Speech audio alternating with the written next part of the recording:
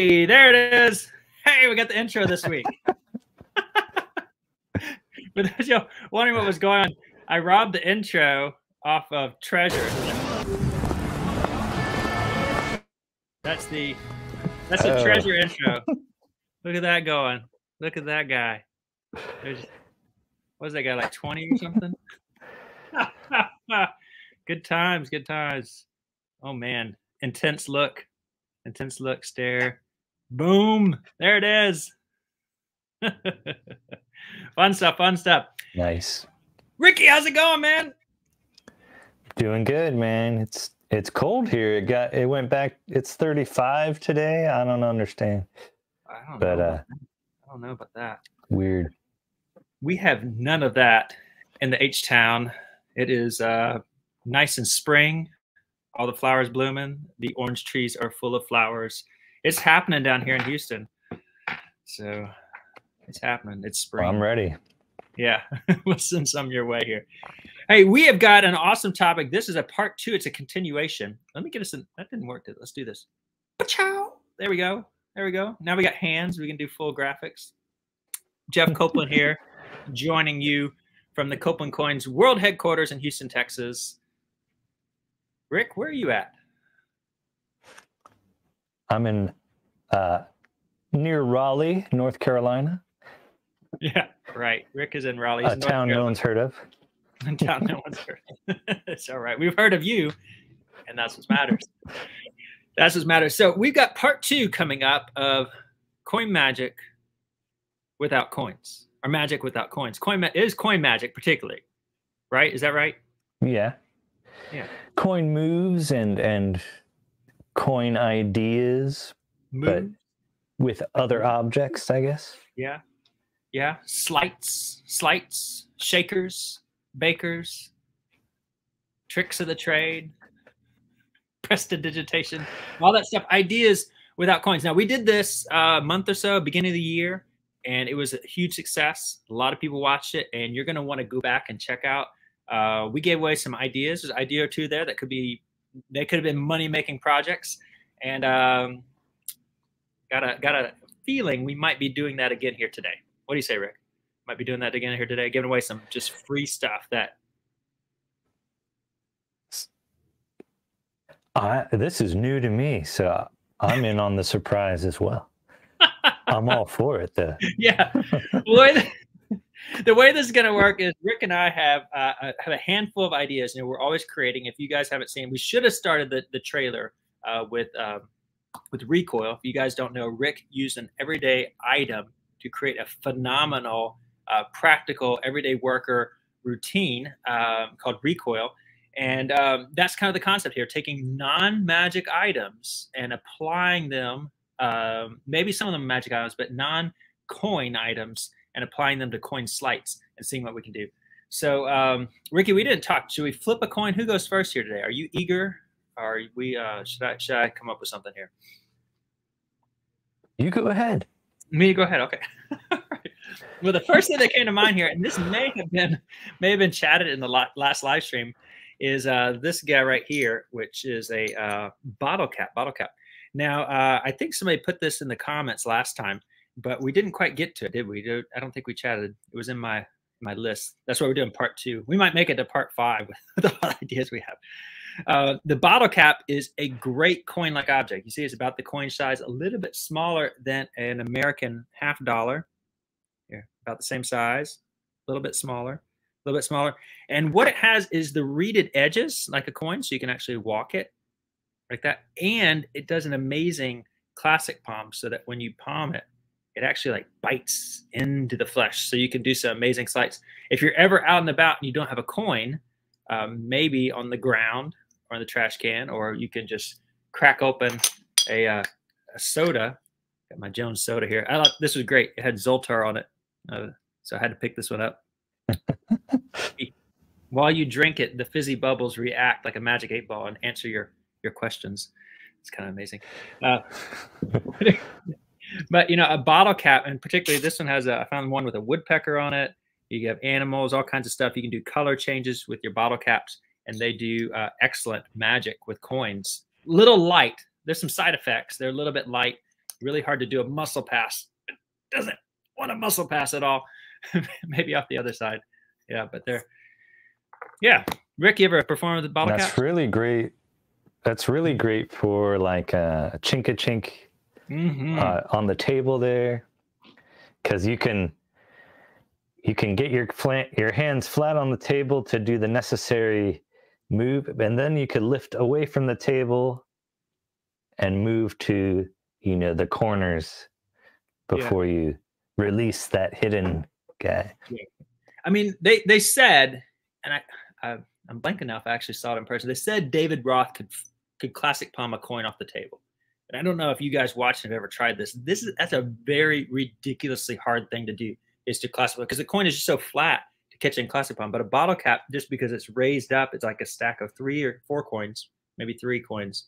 You can actually classic palm it off a table. So what Rick is talking about, if you've ever studied, you could check this routine out. Chink-a-chink. It's a classic, coins across. Is that the predecessor to Matrix? I would assume. I believe Chink-a-chink is much older than Matrix. Probably. There's a routine in Bobo's, I think, called sympathetic coins, and it used the cards. So they're all inspired by each other. I'd have to really look at like the assembly plot itself, but yeah. Chink-a-chink just sounds like an old name. It sounds like a magic trick from an eon ago, from a century ago. You know, it just kind of has that vibe of 1920s or before. So I know Al Schneider was as credited with inventing the Matrix, and he's not quite that old. So yeah. So bottle caps, definitely a good idea. Chink-a-chink, you can do your Matrix on the tabletop and stuff like that, and it could be very impromptu. So, yeah, especially like if you perform in a bar or something, you know, if you're performing, hopefully you're not drinking, but for the people there consuming, you can grab bottle caps right there and do a bunch of stuff impromptu. Yeah. Well, speaking of alcoholic beverages, but I've got, or my wife, I should say, has these little guys. They grab onto the stem of a wine glass. Oh. So you can identify which glass is yours. But every time I see these in the cupboard, I gotta take them out and play with them because they're just so cute. You know, for the kids. This is for the kids. Just for the kids. But obviously you could. What's that? Will they eat coins? Not quite, but I mean, you could handle this like a little coin or a ball. Yeah. Like you kind of want to do cups and ball moves. Yeah. But you know, they're a little bit lightweight, so that's kind of a big disadvantage. But I mean, for kids to get excited about what you're doing, this is a great idea, and you can do your same coin sleights with this object. Yeah. So monsters across, or color changing monsters, you know. I would think that those could have some advantages on switch type moves, one-handed switch moves. Am I right on that? They could give you extra grippy points. Yeah, I mean, they're silicone, so they kind of grip too much. Oh, that's interesting. Because I like to play with my kids' toys as well, like for sleight of hand, and I always look for things that have little grip points that are a little bit different, so I can get different kind of pinches. And so, particularly with the kids, I'm sure you do the same thing. But Pikachu's ears are quite phenomenal for a very relaxed, natural hand. But, well, that didn't work there, but you can quickly see how Pikachu and all these little points and stuff like that. There's some things that work better than others. So what you've got there, it seems like when it's got some, so they're silicone, they grip, but they don't have hard points. Is that what I'm gathering? No, they're just squishy. Just squishy, yeah. So different things. Pikachu here is actually hard plastic. So with these points and stuff, it acts like reeded edges on a coin. So I can get different moves. Yeah, here. like that was out of frame. I could force this guy between my fingers. And because of the silicone, it's just the surface tension. Like, I'm not even really gripping. Nice. But he's there. Yeah. It looks wonderful. Like, oh yeah. Because silicone has that little bite to it, just kind of natural grippy. I was thinking there, what I was asking about how they can pinch, because I just, in my mind, going back to classic coin magic, could you mark a coin with one of those as, like, you know, sometimes guys do dots or stickers and color money and money moves and stuff.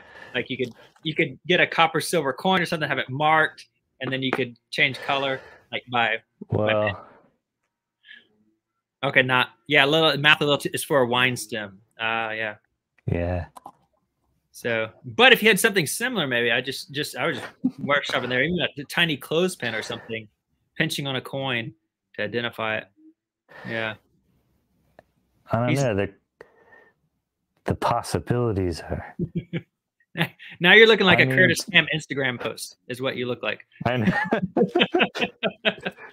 Those of you that don't know, Curtis Cam traveled around with anger from the movie, the emotion movie. What is it? Oh gosh, Inside Out. Inside Out. Yeah. So you guys, if you ever follow Curtis Cam, he's always posting anger, traveling with him. Anger's represented by a volcano. Curtis Cam is Hawaiian. There's a whole thing going there. So. Well, that's a good recoil. Yeah, I did mention recoil. Yeah. And that's, in the beginning, that's how the routine began. Like, I saw my daughter's toy. She had a Slinky Junior there.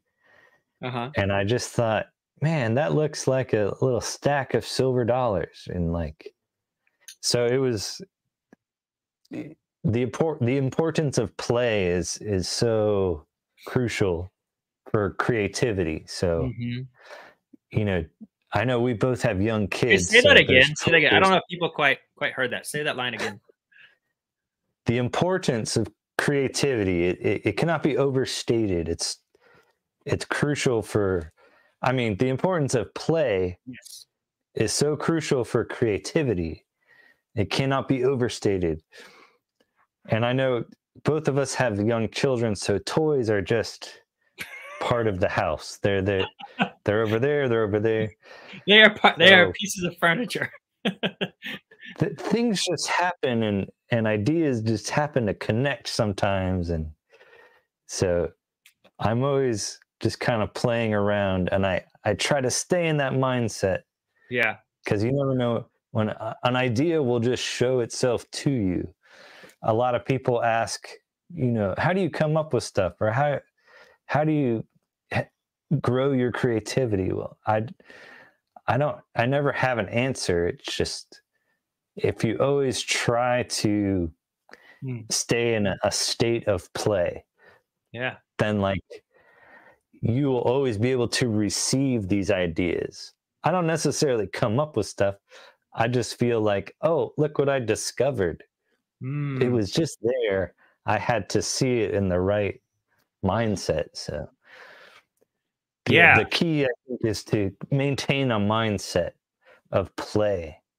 Yeah, I think that's just so important. I mean, I think that's when you start to die for real, is when you stop playing. And it's a part of it. I was very fortunate in my younger years to live in Mexico, and one of the coolest examples I ever saw of, and I'm not saying, my dad coached sports and he was out there with me, and we always went fishing and we did active things.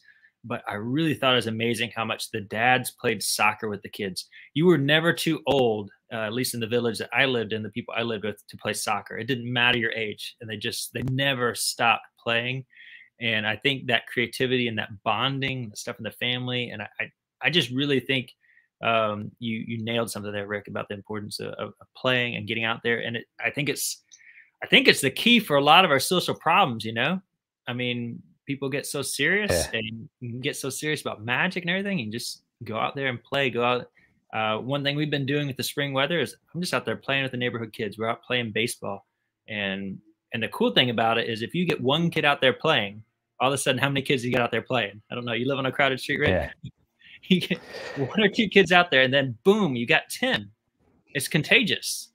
and it's just, and everybody's feeling good, and like it's just yeah, I think it's you nailed something there. If you can apply that to your magic practice, you're gonna see some cool things happen. For sure. Speaking of playing, I was gonna say another thing about bottle caps, because I was playing with this at Caleb beforehand. If you guys know this one, the classic little hand. Little hand is magnetic, and so whenever you use a bottle cap, you can actually use magnetic stuff. So there's a creative thing there. I've been playing with this. It just happened to be on my desk, and then I was like, lo and behold, we're talking about this today. So yeah. Who's up? We got to get a fresh idea, and we've got some time left here, but we got to keep this moving. Fresh idea. Who's up? You or me, Rick? I'll go. Okay. I'll get these out of here. Along the same lines of playfulness and toys, I got this guy. Who is that? I don't know. Otis. Otis? How you, Otis? He likes coins there. Oh, yeah. He liked that one. Oh, hey. I got down here. So you can... That's this the most again is expensive my hat I've ever daughter's. seen. I saw this. Yeah. It's just a little... It can be a crab, too. Oh, my goodness. Like a ring. I don't know. I played with this, like, putting it palm up. Like, what does it look like this way? Or what does it look like this way? What does it look like if I put it, way forward? Or if I move it way back, Yeah, he gets different personalities, doesn't he? So here's a cool example of, like, because of this toy and the way it fits, that's going to dictate the different sleights I can use. So an example is a French drop is a perfect sleight for this situation. French drop is always the perfect sleight. Wait a second. Let's interrupt. You come in and he munches this just like you would a French drop. Oh my goodness. It's stuff like this that starts to spawn ideas, because Hey, do it the other way. Can he do a French drop? I'm just curious. This isn't a hand anymore. It's like it's a character. So it's like it makes things change. I mean, you could toss a coin in there. It looks pretty good. Yeah. But I think in particular, the French drop just looks really good. Oh yeah. Because you get that chomp. Oh yeah. And it becomes something else. It's not really about the coin magic. It's about this character now. So it's, that idea of play, it will improve everything you do. I love that, man. I've played around with those and like trying to do magic things. I don't think I've ever officially done it as a character eating coins. And that is really wonderful, Rick. I like it a lot. That's a new download available at Copeland Coins, coming out this Friday. New download. 2-hour project. Yes, 2 hours. Bonus material coming. No, I like that so much. I see so many applications of that. I'm going to toy around with that with my kids, because I know we've got half a dozen around. Can he do the French drop like himself? Like if you turn upside down? Like I was just kind of, I don't know what that would look like. If your hand is working as opposed to him, because I love what you say. Like, well, no, that would. No, if he's on the outside, it'd have to be an inverted French drop, wouldn't it be? Yeah. You could do. Oh yeah, Copeland.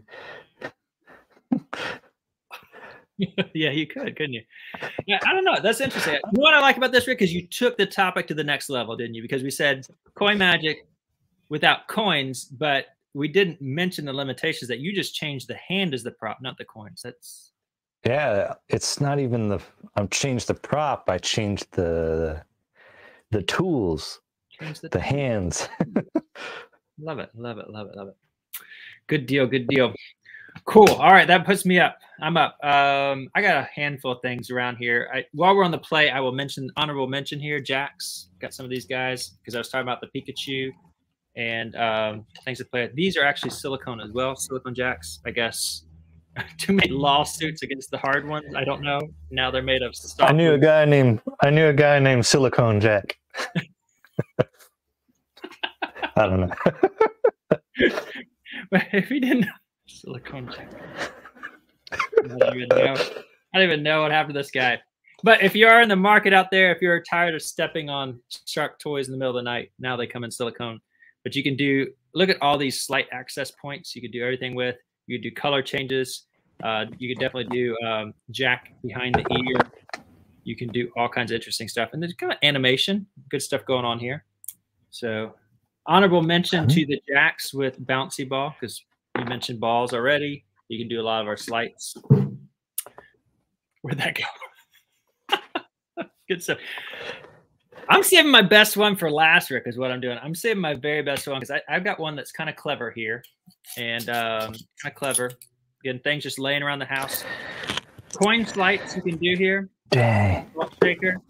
You can actually classic palm, even though it is longer, it doesn't matter. You can get the same exact slight you can get from a coin, either end. So really creative stuff here. Rick, if you're up, if not, I'm going to my trick of the day. If you got nothing, I'm ready to roll. Sorry, I'm digging in my drawer there. Well, my next idea is lame. Whatever. It's kind of lame. Whatever. But just AirPods. Yeah. I've seen other people do this, but just for the mention for everyone here, much like these guys, a little AirPod is like, think of it as like a ball for like cups and balls or your chop cup routine. This could be totally impromptu because you even have like a carrying case. You could show someone like a little trick. Well, I guess you'd have the other one's in my ear, but you could do like 10 Kai pennies, AirPods. Oh yeah, but very impromptu thing. I gotta jump in here because this is not lame at all. Because what you've got is a coin box, and you've got coin to impossible location, and you've got a slot box. In fact, do those magnetically hold in? Yeah. Yeah. So if you got two of those suckers, now you can get earbuds ahead. Everybody assumes there's two into play. You extra earbuds. You can do slot box manipulation. You can do deck changes. You can do all your classic coin sizes, the right size of the case. This is actually very, very strong. If I could see myself going to the economy store and getting two sets of identical headbuds that I might be able to pick up for 20 or 30 bucks each. And now I can run coin box routines with a kicker ending in the ears. This is good. You were going to publish that, weren't you? No, other people have stuff.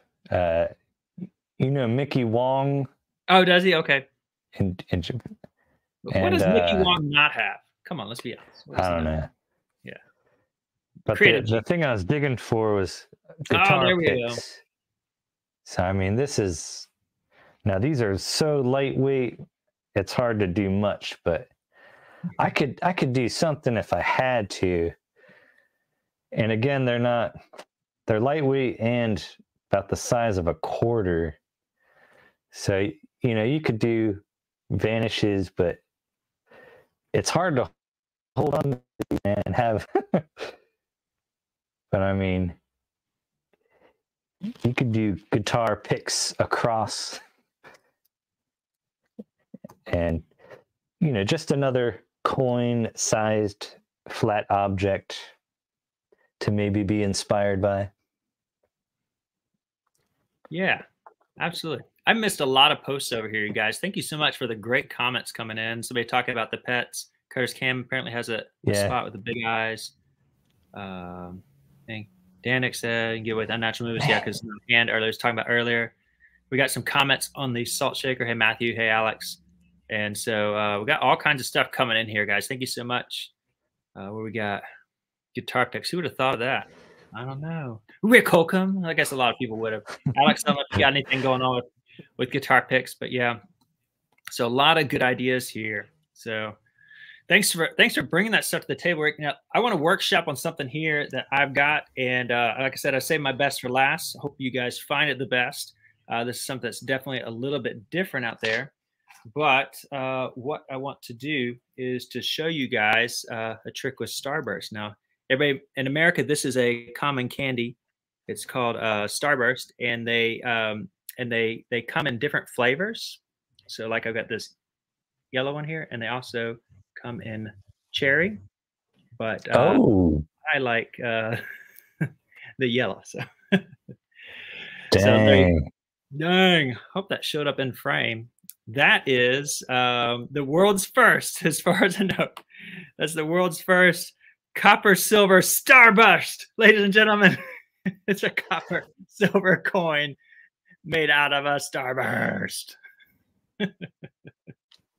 Very cool. There you have it. So, of course, we could do all of our copper silver routines with the copper silver Starburst here. And this is something that wasn't hard to make. It just took the right props. One, you could just take 2 Starburst wrappers, but I found Laura here in the office was color coding. You see the boxes behind me with all our wallets and coin boxes. This right here, which is an incredible prop, new to me, and it now lives in the office. It's called wasabi tape, washi tape, excuse me. It's the washi tape. I don't know if you crafters out there are familiar with this, but washi tape is quite amazing.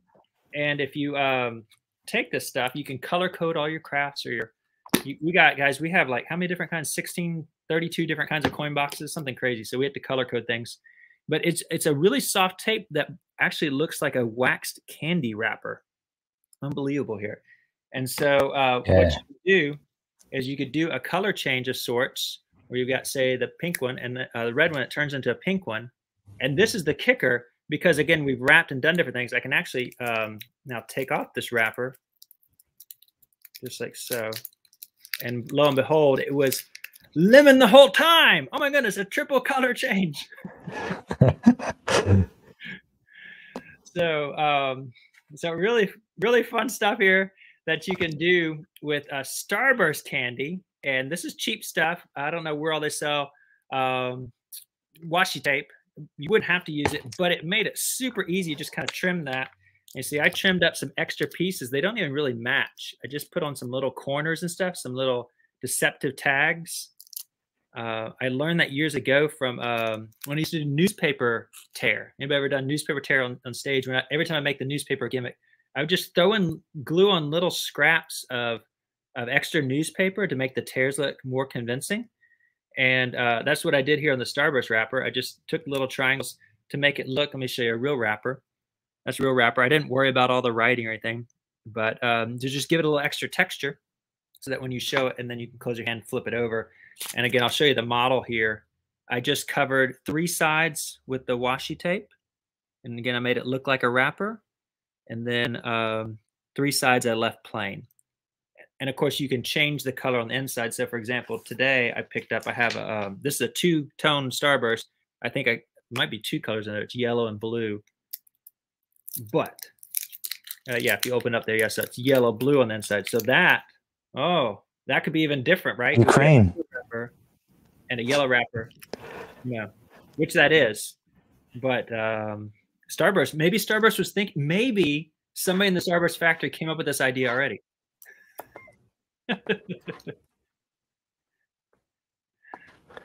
Rick, what do you think, man?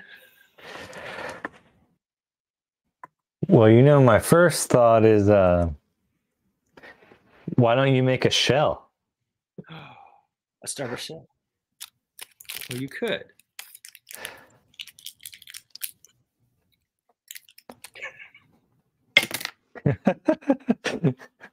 You could. I think the possibilities are limitless. I will say the downside, like we've talked about, most of these ideas are lighter weight, which are not as durable. This would be maybe an Instagram. It's maybe not something you do every day, carry in your pocket. And particularly if you reveal, you know, there's a lot of reset going on here. But that's the kind of idea. And I was talking to somebody like this. I'll kind of close out on this, Jim, and Rick, you can chime in here in a second. I was talking to somebody about this idea about sleight of hand and why the tools that we use, just last night, the tools that we use for sleight of hand, like cards, coins, pins, everyday object, why do some objects rise above others and become staples, like playing cards or coins? And why is that? Mm-hmm. And I think there's multiple reasons, particularly playing cards. They're colorful, they're shiny, they're flashy, that kind of thing. They show well, they can play big, little small thing can expand in size, right? But some of these items, particularly like coins that we use, the reason we go to coins and we come back to them day after day is this object has literally been evolving for at least 5,000 years. I mean, it has come to modern technology to be this exact shape and has been evolving to be used by our fingers, by our hands. I mean, that's the purpose of this, that we can carry it in our pocket or a purse, on a person. It has been evolving and becoming this object for thousands of years, to the point that everybody's familiar with it, and it is designed to be held at the fingertips. It's designed to have the right weight to feel natural, to feel comfortable for us. Like somebody along the way decided this weight, this measurement was what was proper and what should be standard. And so as those things evolved, they become natural. And so I think that's to our advantage of the magician, because when we had that play that Rick talked about earlier, we had that creativity with a deck of playing cards or with the coin. Because I mean, playing cards, they've evolved to be held at the fingertips in a fan and display to play a game of cards, right? I mean, that's why they're the size they are, because they fit in your hands. And so then when a magician starts taking that knowledge and really think about this, okay, wait a second, this prop was made for me to put in my hands. It's not just an object. It was actually made for this. You can start really thinking about how to manipulate it and take advantage of the weight, the consistency, the shapes, the feel, the texture, the touch, the springiness, whatever that prop does, it's there for a reason, because thousands of minds over the course of thousands of years have evolved to create this prop so that you can then go and think as a magician, play with it, and create something totally different, but using its characteristics. What do you think, Rick? Yeah, absolutely. It's as far as things becoming popular, I mean, that for sure plays a role in just the heritage of magic and magic props. You know, there's so much tradition with where coin magic came from and card magic. So we tend to hold on to the same objects, but you know, a lot of creativity, it's just a matter of connecting dots. So it's hard to really be completely original with something. Yeah. But it's all a matter of like how obscurely you can connect two dots and make it work. That I think that's the essence of creativity. So whether or not these props have become popular and what you see the most, that should never limit you to the skills and the sleights that you use with them, using those for other purposes, other props. So like, you know, consider mentalism. If you study even a little bit of coin magic, you'll see how useful it can be. Yeah. When you want to switch a little piece of paper. Absolutely. And, you know, that's just one little example. So absolutely. So I agree with you completely, Rick. And I think that's it. And I hope that gives you something to chew on here today. That's why we think these ideas are great. We think they can help you. We hope to help you. Please take them, run with them, credit us. If you see something here, be sure and credit us and tag people and tell us where to find us. As of today, though, we will still be continuing with the coins. We will be continuing along with the coins, and we believe that they are a wonderful, amazing tool to perform the most beautiful magic on the planet. They have the right weight, the right feel. And so if you guys need coins or anything to help you with the coin magic products, that's how Rick and I are here today. That's our business. That's what we help you perform beautiful magic. And if we can be of service in any way with all our props, tools, resources on the website at copelandcoins.com, that's what we have got for you. And we would love to be of service to you. So wishing you guys a happy hopefully happy warmer spring day wherever you're at, or if you're in the Southern Hemisphere, a nice coming into winter season. We hope that you will stay in touch and be here with us next time as we continue on this conversation. So, Rick, what do you say? It's time to close this out? That's it. Thank you guys for being here, and we'll see you next time. Absolutely. Go out there and make beautiful magic. See you later.